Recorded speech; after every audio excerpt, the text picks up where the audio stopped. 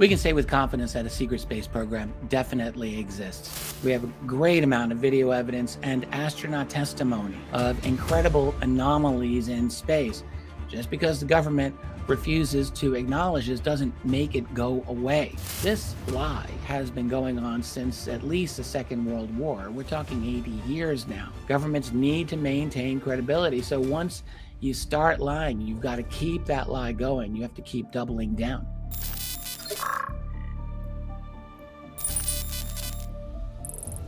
We can say with confidence that a secret space program definitely exists. Now, of course, to a large extent, the U.S. government and military acknowledge this. I mean, on one level, the United States cannot hope to dominate military engagements without having a strong presence in space. From a purely geostrategic point of view, space is a critical theater of operation, and it must be protected from adversaries, which means the use of encrypted advanced communications, new technologies whenever possible, and so on. Now, of course, we have to recognize that there is a wholly unexplained phenomenon, both on Earth, in Earth's atmosphere, and in space as well. We have a great amount of video evidence and astronaut testimony of incredible anomalies in space.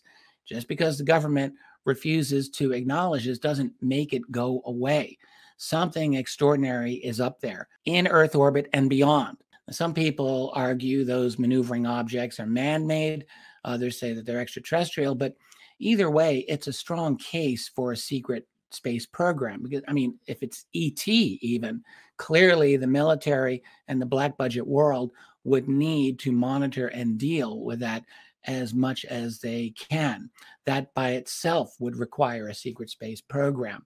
They can't exactly tell the public that there is another highly advanced intelligence operating in our world and in orbit, so they have to respond in secret. Now, there are two real questions that people in the UFO and related fields want to know when it comes to a secret space program. Does such a program have a relationship in some way to UFOs or UAP or even extraterrestrials? I think the answer to that is a resounding yes. And the other question is, how advanced is the science and technology behind such a program? I don't think we have a definite answer, but I do think based on a reasonable filling in of the blanks, certain breakthroughs have almost certainly been made and are being used in a secret space program. The question really is, how far are those breakthroughs? And I've never seen anyone who is confidently, at least in my opinion, able to answer those questions, not definitively.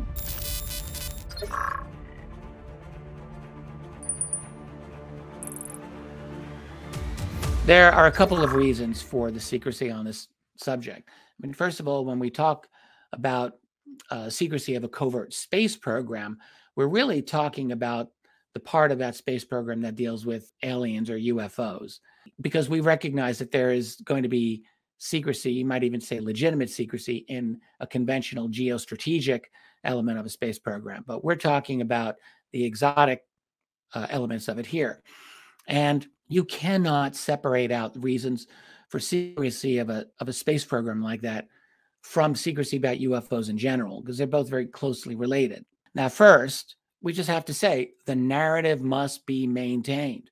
In other words, this lie has been going on since at least the Second World War. We're talking 80 years now. There might have been a chance early on for the government to come clean on UFOs, but they have lied so long, they have to keep lying. And it's not an easy thing to switch out your answer when you have adamantly maintained something different for so long, when you've gaslit the public for so long, when you've developed a huge secrecy bureaucracy for so long. I mean, people are going to have questions. They're going to be angry. There's a loss of credibility that every government has to avoid. Governments need to maintain credibility. So once you start lying, you've got to keep that lie going. You have to keep doubling down again and again. But step back from that and look at some other elements of the situation. There's a good reason to believe that the government, if we can call them the government for now, that they don't really know how to handle this situation. In other words, this situation of what seem to be other intelligences that are here interacting with this world of ours and with the human race. I think they feel outmatched by what they are dealing with.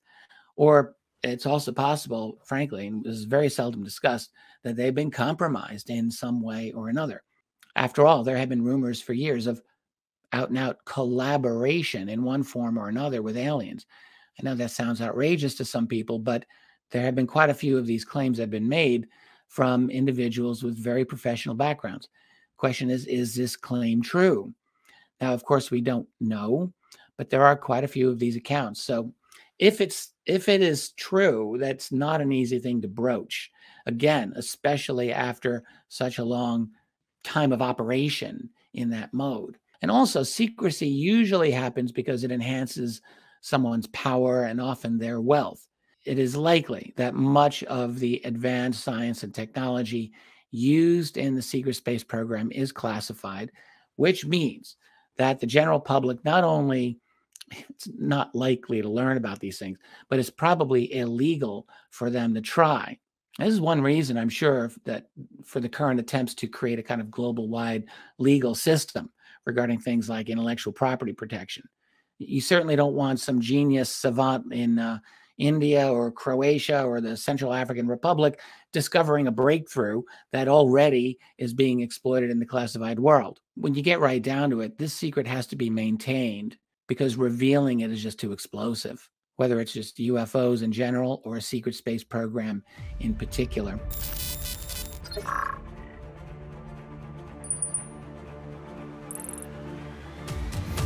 Well, I would say we need to start with something more modest. We, the people, need to be able to learn the truth accurately and fully. And the first thing we need is to stop being gaslit and lied to. We need to get confirmation on the existence of genuine UFOs, that is, non-human intelligences, and I mean, all the aspects of the concealment of this reality. Otherwise, we're living in a world of total fiction and illusion, and I don't think any of us wants that. Now, whether that can even happen, whether we can get a genuine, honest confirmation, that's a good question, and it's not the easiest one to answer. We're talking about a structure of secrecy that is like a labyrinth. But I do think it is possible that we can get good answers and maybe even truthful answers. Now, if it does happen, we're likely going to be seeing a seismic sea change in our world, our politics, our society, even beyond the things that we're seeing today. And I think, such a change is going to be resisted with every bit of strength that those individuals in possession of the secret have. You can ask, well, does the public deserve the technology that it paid for? Well, the answer is yes, of course it does. But we might want to ask, how safe is some of this technology? How safe is some of this science? Do you want it? Do I want it shared willy-nilly if it allows someone to blow up half of a continent or an ocean? Because what if that is the case? It's not hard imagining. You might trust yourself with that knowledge or power, but maybe your neighbors don't trust you very much, or maybe you shouldn't trust yourself anyway. And plus, do you trust everyone in your neighborhood, much less the rest of the world? Now, the sad reality of this is probably that some of the more revolutionary technologies won't be released until there is some kind of genuine global digital dictatorship fully in place to perfectly monitor the public 24/7. A lot of people have argued that capability is close to being achieved already. I do suspect that once the human race has successfully been turned into some giant anthill with no more wiggle room for true freedom, that we might then see some of this tech related to a secret space program coming out. Because the idea is that it's got to be controlled. The most important point for the very few people at the top of our human food chain is that the narrative must be maintained and that their position at the top must not be threatened. It's all about power. And the fact is that if you control global finance, you control legacy media, big tech, intelligence communities, you've got pretty much everything you need. Overcoming that won't be easy. There are undoubtedly positive, beneficial technologies. Energy generation come to mind, maybe in the form of even transportation, or who knows, a whole host of other elements, biological sciences, we really may never know, or beneficial things in other aspects of tech that people might want to have access to. It's entirely possible. And that could be very helpful for us and could make the world a better and easier place to live in. It's totally possible. What we need is information, and we've got to be able to trust the information that comes to us. And again, that's going to be a tricky problem for us on the outside trying to get this information. Now, as a final word about the event, I'm intrigued and interested by the upcoming conference. This is the first Silicon Valley conference on the secret space program and its technology business applications. If anyone is wondering about the possibilities and challenges inherent in developing new tech derived from a secret space program, then I would say you do very well to enroll and participate in this event. These types of events, by the way, usually have a way of surprising us. And I would be shocked, frankly, if there were not a number of gold nuggets of information or insight that come out of this. We're talking serious out-of-the-box thinking here, but let's get real.